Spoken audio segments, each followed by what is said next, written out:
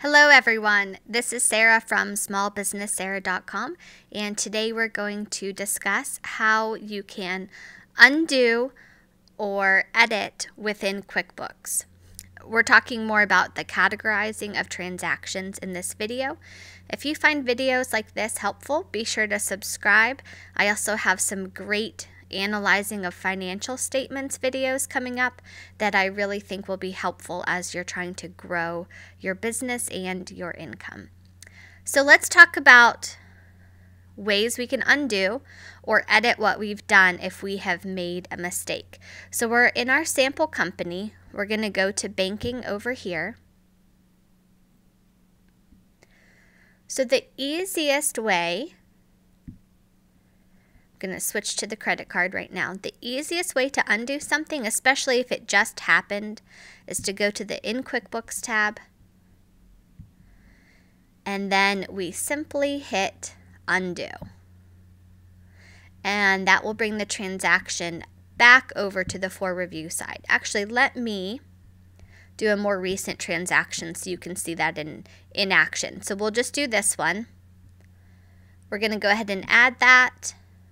And then maybe we realize, oops, we don't want to add that one, or we categorized it incorrectly. So we're going to go ahead and hit undo. And then it pops back over here in the For Review tab. Okay? Another thing to do, let's go ahead and add this again.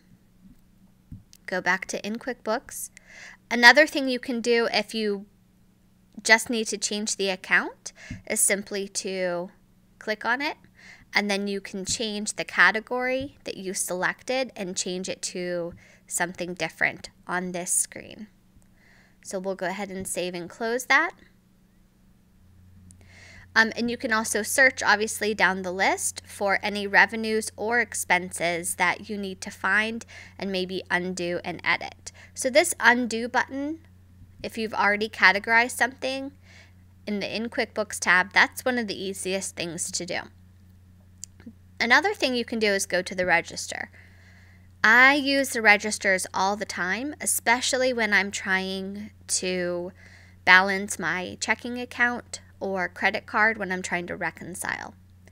The reason why I use the register is because it contains a running balance, so then this is helpful in comparison purposes to the bank statement or the credit card. So over here you can click on anything. We'll use this one again. And you can change the category right here. So if it's a change in category issue, and we'll go ahead and hit save then. Yes, we want to edit that. Okay, so then we have changed that.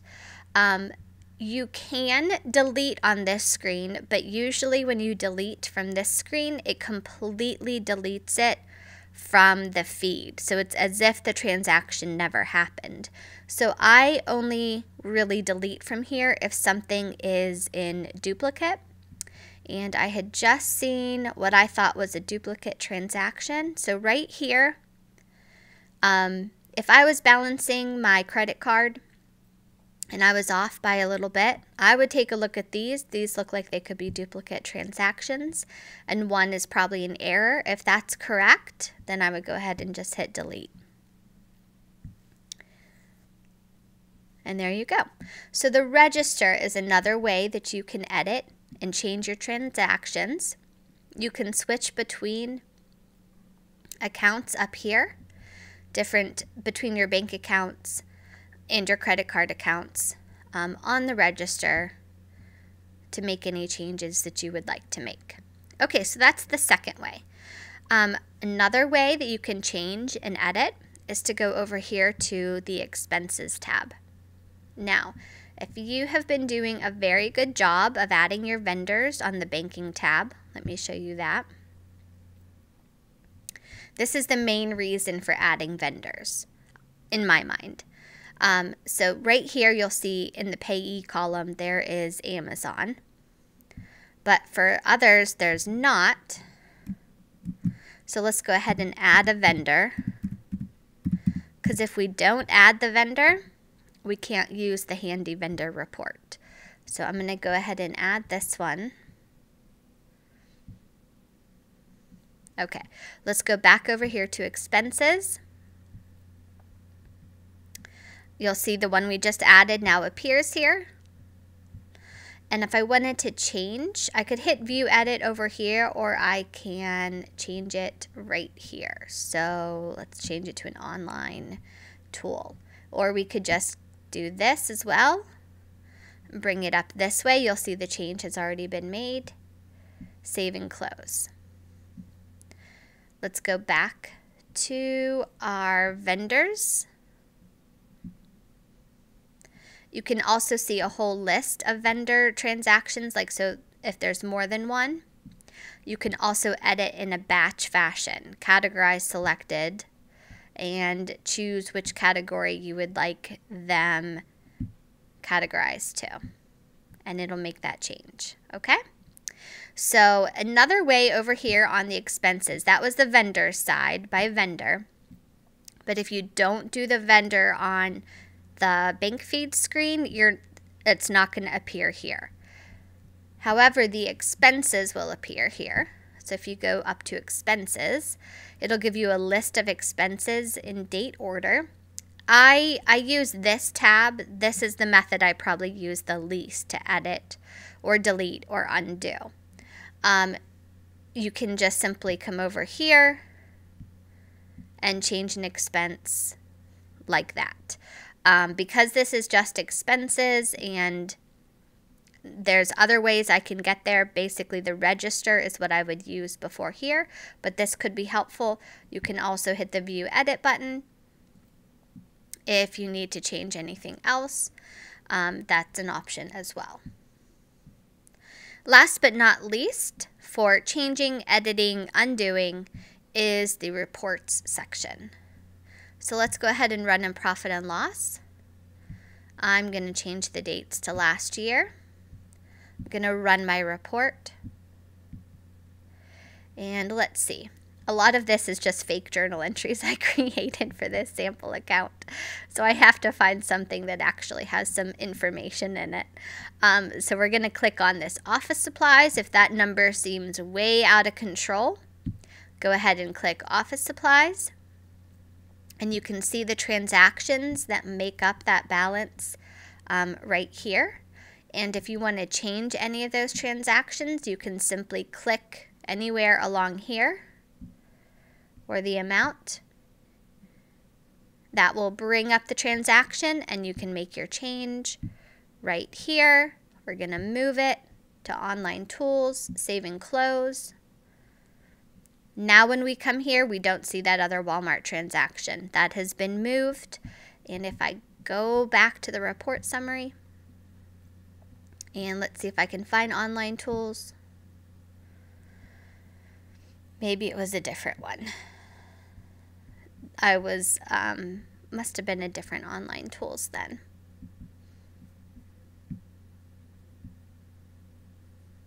Because I have different online tools. Let's try this one. There we go. We moved it to right here. And if I don't like that, I could move it back. So really easy. So I use the report changing feature. At the end of the month when I'm done with my bookkeeping, I always run my profit and loss and run my balance sheet.